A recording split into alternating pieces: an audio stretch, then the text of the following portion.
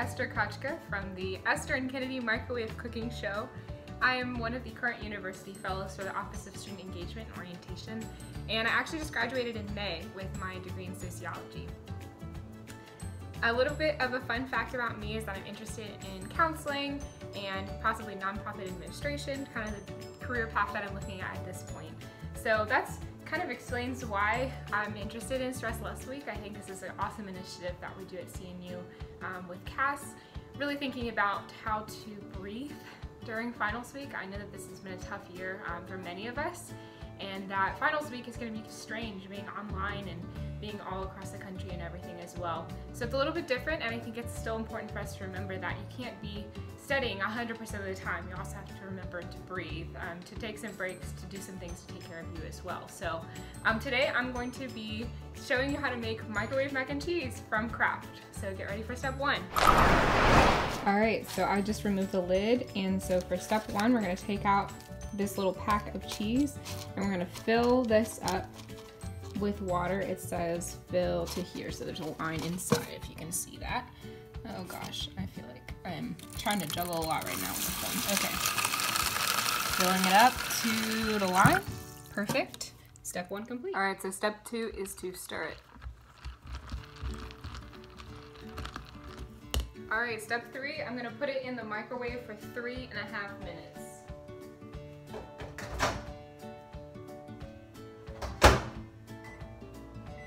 Alright, so now it's in the microwave for 3.5 minutes, and while it is cooking, I can think about how I'm going to create a study space for myself at home.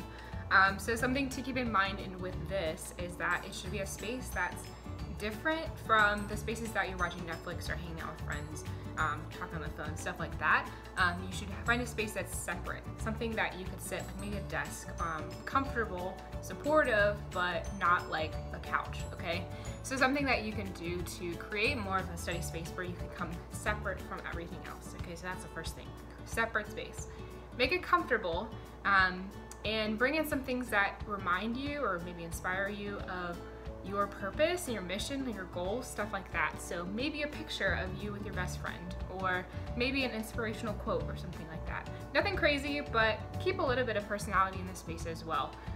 And then I think the third thing in terms of a study space is keep away other distractions. So nothing excessive on the walls or on your desk with you. Keep your phone turned off and away as long as you possibly can. Maybe set some timers for that for while you study. Only use your computer if you need it. Things like that. Keep other distractions away so that you can actually use this time to really focus and study. So those are some of my tips for creating a study space. All right, so step three was to cook it. So it looks like should be done, so let's check it out. Taking it out of the microwave carefully. Sometimes it's a little bit hot. I mean, it should be always hot, but I feel like it just zoomed in a lot. All right, and then we're gonna get ready for the next step, which is to take the cheese packet and empty it into... All right, folks, we've made it to the fourth and final step. We're gonna dump in the cheese packet here. There's supposed to be a little bit of water, but nothing crazy, but you're not supposed to dump out the water either. Oh gosh, I don't know that I can stir this with one hand, so you gotta stir it around. I'm gonna stop the video and we'll start back up when it looks a little bit better. All right, there it is, all stirred up. As a reminder, make sure that you don't put it in the microwave without any water, because that definitely could start a fire. So be conscious of your microwave rules when you're using this. But yeah, we took, what, 4 or 5 easy steps, and then there you go, mac and cheese. Hi everyone. Welcome to the Kennedy and Esther Microwave Cooking Show. My name is Kennedy Struck, one of the current university fellows for the Office of Orientation and Student Engagement. And a little bit about myself, I just graduated in May with a degree in psychology and a degree in sociology. And a fun fact, I'd have to say that I've played trumpet since the 5th grade. And welcome to Stress Less Week. I care about Stress Less Week because it provides students with the opportunity to get away from finals and to get away from the stressors of the semester and be able to just have some fun. And while that looks different this year with it being virtual, still being able to provide some of those opportunities to you is fantastic. So today, I will be providing you a step-by-step play on how to make cup of noodles or ramen. So let's get started. So the first thing you're going to want to do is you're going to want to take your cup. I use ramen cups because they're easier, but some of them come in packets where you need a bowl on your own, and that's fine too. So the first thing you're gonna wanna do is you're gonna wanna open your package to, right about where that dotted line is, right there. And then the next thing you're gonna wanna do is you're gonna wanna turn your own sink. And then you're gonna wanna fill it up so that the water gets to right about where that line is, right in there. And it's okay if the water is not too hot because you're gonna microwave the cup and then the water's gonna get hot all on its own. So the next thing you're gonna wanna do is you're gonna wanna take it over to your microwave and open that up right there. And you're gonna wanna put it in the microwave, make sure that the stays mostly closed. And then follow the instructions on there. This one says about 3 minutes, so we're gonna put 3 minutes. Make sure you have water in there because if it doesn't, it will explode and it will cause a fire alarm. So now that it's done, we're gonna take it out and there we go.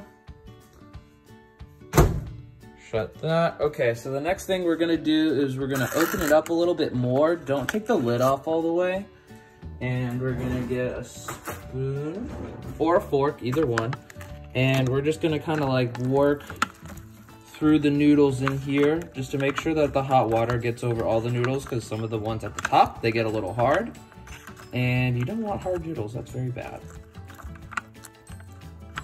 And there we go. Now we're gonna let it rest for a little bit so that it cooks some more.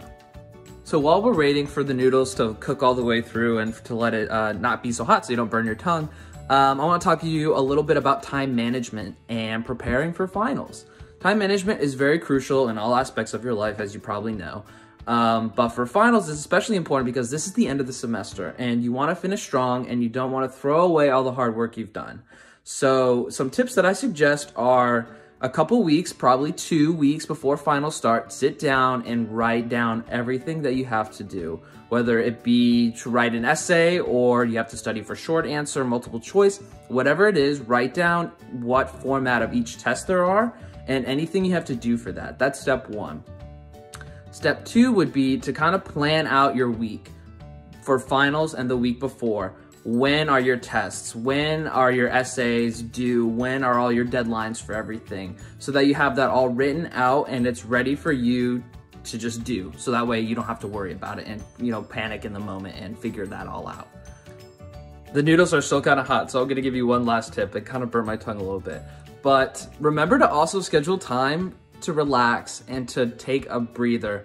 We've asked a lot of you this semester, going to school during a pandemic, during an election cycle, all this stuff. It's okay to take a breather and not have to jump right into the next thing automatically. Schedule some of that time where you're not worrying about studying, even if it's just for an hour where you take a nap or you watch something on Netflix. It's equally as important to plan out your time for things when you're doing them, but also when you're not doing them too. Let's see how our noodles are done. They look pretty good to me. Okay. All right, so they look pretty good. They're cooked all the way through, which is awesome. If you're feeling adventurous, you can also put in some hot sauce in here as well to kind of spice things up a little bit. But you can also put, if you get a scoop or two of peanut butter and actually dip it in and work it in through here, you can also make some really good college edition peanut noodles as well. You can dump out the water or not, depending on whether you like it or if you want some soup or if you just wanted the noodles. So. There you go. There is ramen in the microwave. Remember, put the water in or else there'll be a fire drill. All of the people who live in your dorm building will not be very happy with you. So enjoy. All right, this is Esther again, and I'm going to make a cake and a mug. This is pretty simple, actually, and it's cool because you can choose whatever type of cake that you're interested in. So I'm gonna make a chocolate cake, but you can pick whatever kind. All you need is a mug and then some sort of packet, so from like Betty Crocker cake in a cup or something like that to get you started. So get ready for step one. Actually didn't have a packet on hand, so I just put the dry ingredients in here already, but typically you'd open up the packet. Step one would be putting those in here, and then there's going to be some sort of liquid that you're adding, so probably it's going to be a tablespoon or two of water or milk. All right, so for step three, we're just going to stir this around a little bit. I've just added the milk into all of the dry ingredients. Just gonna stir it until it is all done. Again, with the stirring, it doesn't work one-handed. All right, so the next step after you've stirred it all up, it should be a little bit liquidy. Next, we're just gonna put it in the microwave. My recipe said 1 minute and 45 seconds, but make sure that you're paying attention to yours.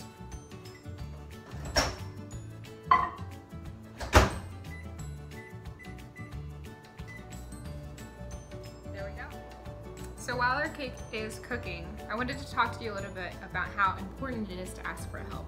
Whether that means asking a professor for some tips or studying with some classmates, even virtually, or just having a late night phone call with your best friend, it's really important, and it's okay to recognize that you need help. Looks like our cake is done. Let's check it out. All right. I don't know. I think it could use maybe another 10 seconds. There she is. Looks pretty good to me. So you also can add a topping. If you have a little packet, you can add the topping on top. Obviously, that's what the topping is for. And then that's it. Congratulations. You just made a cake and a mug. Hi everyone, Kennedy here again. The next thing that we're gonna be making together is oatmeal. I love oatmeal. Oatmeal is one of my favorite breakfast foods to eat, and you can take it anywhere with you, or you can sit down and eat it as well, and it's very filling and it's awesome. I have the brown sugar and maple oatmeal. That's my favorite, but you can use any kind. So let's get started. So the first thing you're gonna wanna do is you're gonna wanna tear here. See here, yeah, it says tear here. You're going to tear right there and just rip off the entire top. And there you go. So then the next thing is you're just going to take it, you're going to take your bowl, and you're just going to pour all of the oatmeal in there so that it gets in the bowl. And then you're going to want to read the package on either the box that you have or the actual packet itself. So this one says to pour cold water or milk into the top of this package. You typically would want to use milk. You can use any kind of milk if you want lactose free, you want almond milk, whatever. I don't have any milk right now, actually, unfortunately, so I'm gonna put water in this. And you're gonna want to fill it up to the 2/3 line right there. There we go. And then it doesn't have to be hot water. Actually, it prefers that you don't, because that'll burn the package and it'll burn your hand. So then you're just gonna wanna take that,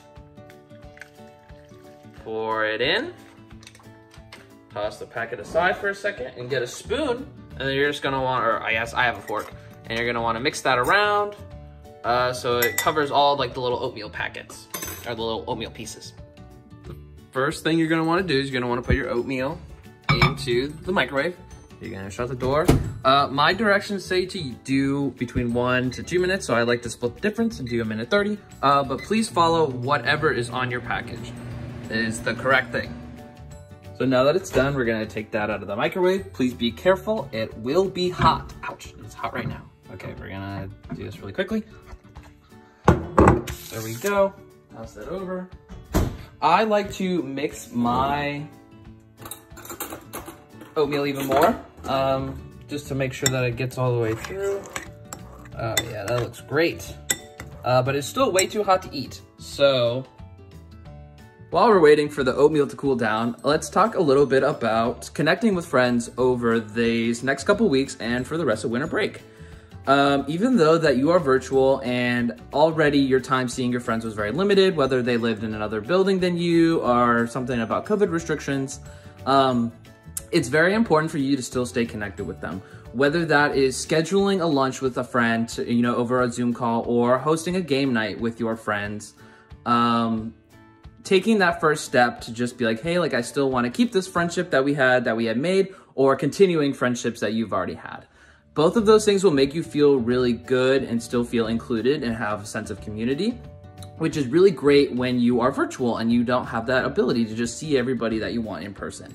So keeping that in mind and keeping those friendships and those relationships that you have made this past semester and with previous years is something that will really help you get through finals, because you'll have a support system and other people that will also be going through the same thing of studying for all these finals and everything like that. So friendships are good. And there we go. Here's our oatmeal. It looks great. Actually, this looks fantastic. I can't wait to eat this. Awesome. Thank you again for watching the Kennedy and Esther Microwave Cooking Show. I hope you have a great stress last week and the best of luck on finals. Go Captains!